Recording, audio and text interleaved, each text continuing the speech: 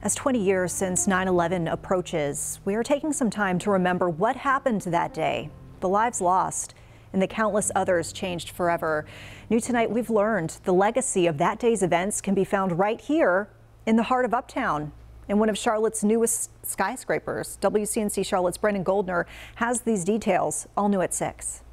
When we were children, we were taught in case of a fire, take the stairs, not the elevator. But a new Uptown Charlotte skyscraper is flipping that dynamic on its head. On 9/11, hundreds of New York's bravest poured into the World Trade Center, climbing thousands of steps in heavy turnout gear.